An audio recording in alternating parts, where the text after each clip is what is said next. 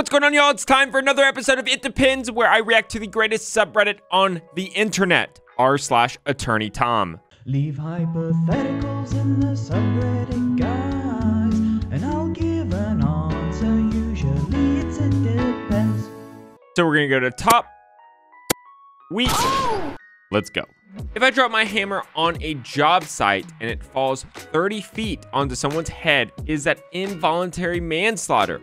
Or would OSHA step in and protect me because he didn't wear a hard hat? Okay, this person's confusing a lot of issues here. Getting charged or not charged with manslaughter is not the jurisdiction of OSHA. It's going to be your local district attorney. Second, there's definitely not enough information to determine whether or not this could even be manslaughter. Manslaughter essentially means that your conduct was so reckless or negligent that it was foreseeable that you killed somebody. Think of texting and driving or drunk driving. You didn't mean to run somebody over, but if you're drunk and driving a car, that is clearly so dangerous, so reckless that it's foreseeable that you kill somebody. If you're on a job site and you're working and your job requires you to use a hammer, and presumably the other people on the job site would also be workers or assume the risk that, you know, you're on an active job site. If you just truly made a mistake and dropped the hammer, then probably not manslaughter, but it depends. I'm sorry, Knowledge Hammer. I never meant to drop you. Forgive me.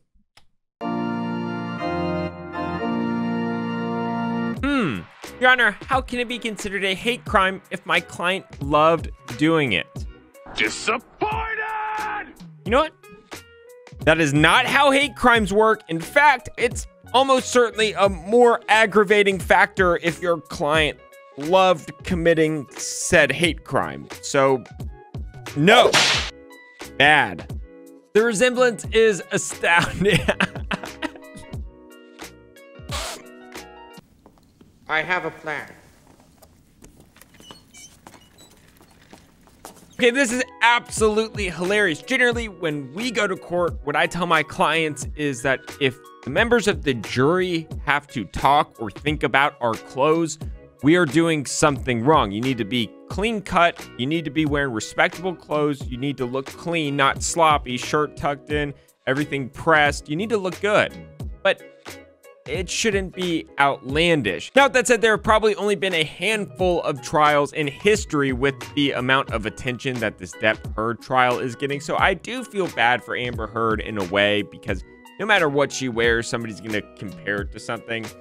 But the Dr. Evil reference is kind of funny. And I mean, look at it. Look at it. But let's not forget that Dr. Evil doesn't have on the blimp. Look at it.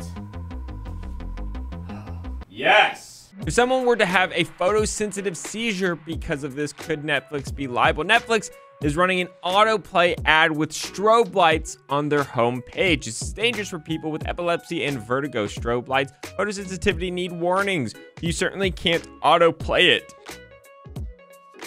This is actually a really interesting question. So if somebody did get injured from this, you'd probably have to sue under some sort of theory of negligence. Remember, the 4 elements of negligence are duty, breach, causation, damages. Here, this would probably be a question of duty. Did Netflix have a duty to warn somebody? Does Netflix have a duty to ensure that its content doesn't cause epilepsy or doesn't cause a seizure for somebody who does have epilepsy? And honestly, that's a pretty tough case. Honestly, if somebody came to me with those injuries and they wanted to hire us, I probably wouldn't accept that case outside of finding some additional statute. Maybe there's something in the ADA or something that requires some sort of warning, but I don't think there is. And if there's not, you know, that duty might not be there. But what kind of lawyer would I be if I didn't save myself? It depends. I don't know. I just don't think so. Idiot car films himself breaking the law.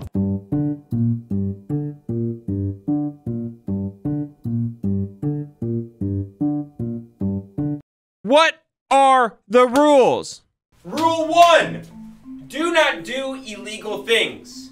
Rule 2, if you are going to do illegal things, do not film yourself doing said illegal things. And rule 3, if you film yourself doing said illegal things, do not post them on social media. I love how this guy's trying to make a point by passing the biker on the sidewalk. He probably almost certainly committed an additional crime by passing the bicyclist in such a dangerous way. Just when people do shit like this, I just don't understand what they're trying to accomplish. You really think this biker is gonna change his ways and drive on the sidewalk now that a car is driving on the sidewalk? No, it's probably gonna deter him even more from doing that because there are crazy people who drive on the sidewalks now. Knowledge hammer. Clarify, not to the biker, to the driver of the car. Although I have stated on my channel before that I do get pet peeved by bicyclists sometimes, especially when they group up and they pretend like they're a car and they slow down traffic. But I can confidently say that I've never road raged and or driven on a sidewalk to prove a point. And the road is pretty open. I hate to keep talking about this one. I know we have, I mean, dude, like, really, man? Moving on. In the 1990s, a California man began putting ads in a national magazine selling solar-powered dryers for $49.95. Customers would then receive a simple clothesline in the mail. Is it fraud? Maybe. It's certainly deceptive trade practices, which is a different standard than fraud. I mean, you could argue that his description was technically correct, but deceptive, for sure. Reasonable force.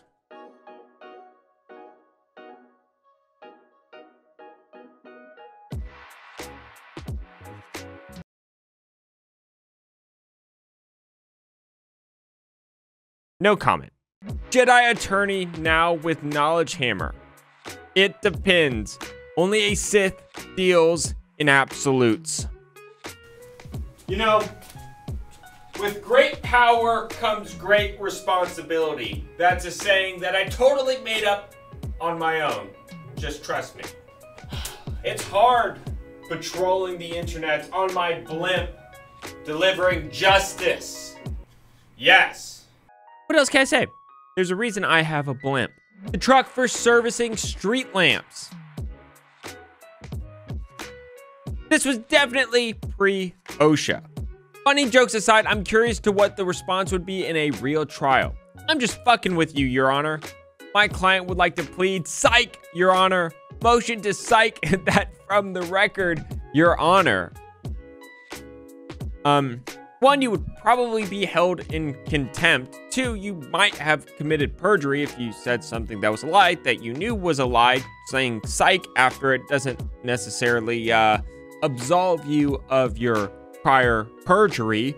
Third, there might not be any takesy-backsies. For instance, if you pled guilty to a crime and then decided to take back your statement, just depending on the state and the circumstances, you could be out of luck. That is not a good idea. Do not try that in real life. It's not worth the joke. My first landlord was murdered, and my new landlord is potentially kicking us out by selling my building, which is all incredibly stressful because there's no way I'm gonna get away with it twice. Legally, this is a joke.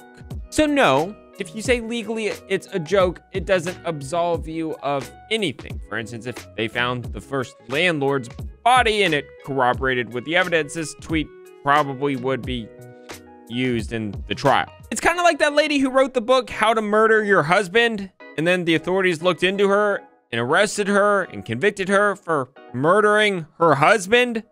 Importance of emergency stop buttons.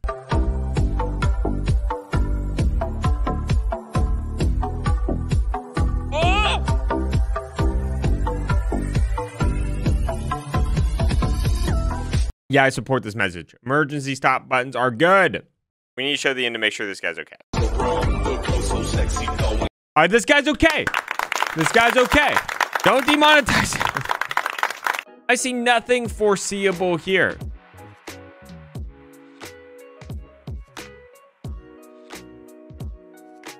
Yeah, you know what? I agree. That seems totally cool. Assuming it's a licensed contractor, can you sue to have them redo it correctly?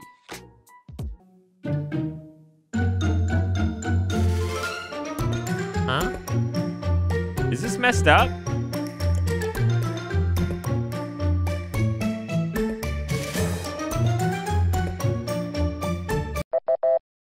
I'm so confused. My head hurts. I literally cannot tell if this thing is messed up or not. I think it might just be the lighting. The lighting makes it weird. No, it's messed up. No, double blocks. What? What? Hold on. Oh my gosh, this is hurting my head. Okay, let's just assume this is a bad pattern because my head hurts. First things first, suing is your absolute last option. The very first thing you're gonna wanna do is gonna wanna approach the contractor and say, hey, listen, y'all messed up the pattern. You need to fix the part that doesn't look good. It's your job to make it look good. That's your whole point as a contractor. But if that doesn't work, I mean, potentially you could sue. It just depends on how much money is at stake here. I mean, is this gonna cost you $5,000 to replace? Because hiring a lawyer is probably a lot more expensive than $5,000. So the short answer is, it depends. The long answer is, it depends. Nobody suspects the cat.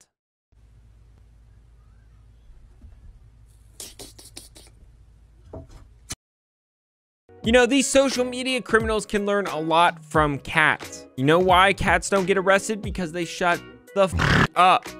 That's a good way to pass the red light, but it's also a nice way to get a ticket.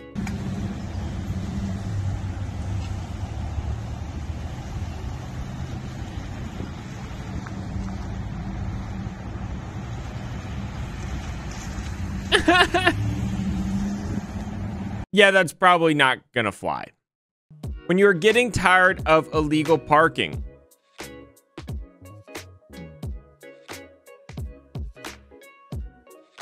Yeah, so we've talked about this concept before on this channel. The law disfavors self-help, and that triggers a lot of keyboard warriors out there. So the correct thing to do here would be to get the car towed and get it out of the illegal parking spots, not flip them over and potentially damage them. I understand it's a frustrating situation for them. I would probably be pissed too, but you probably still shouldn't do that.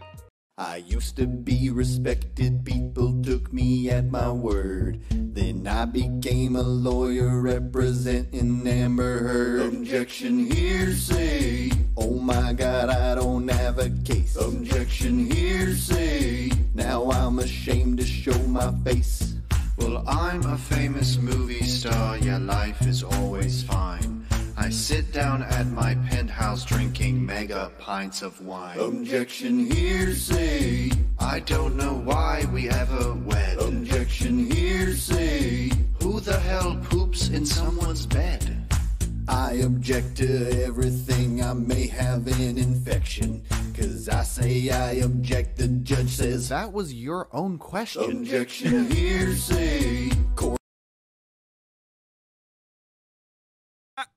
I'm speechless. I don't know what to say about that. I don't know. Do not drink whenever you hear it depends. You know what? I always look great when the videos are paused. I don't know what y'all are talking about. That's a good looking guy right there. He's welding on a trailer hauling hay next to a gas pump. Yeah.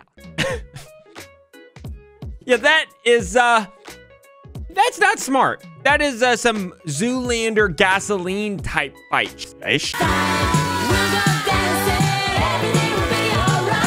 Knowledge hammer.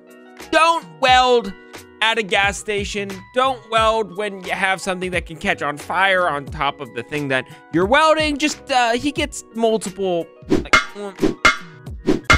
lots of knowledge hammers.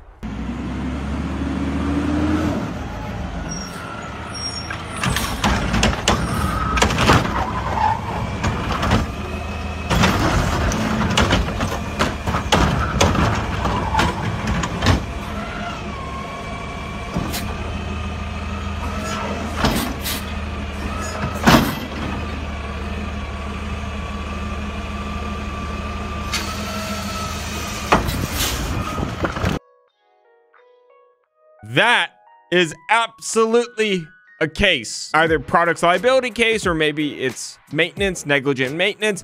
That is not supposed to happen. That is very dangerous for the operator. I'm glad he jumped out. Yeah. This video is definitely getting demonetized. That guy looks familiar. Enhance? I plead the fifth. I'm not talking without my lawyer present.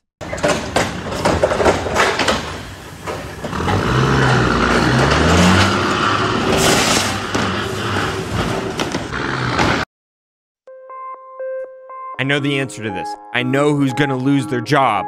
The truck driver. The truck driver is probably going to lose his job.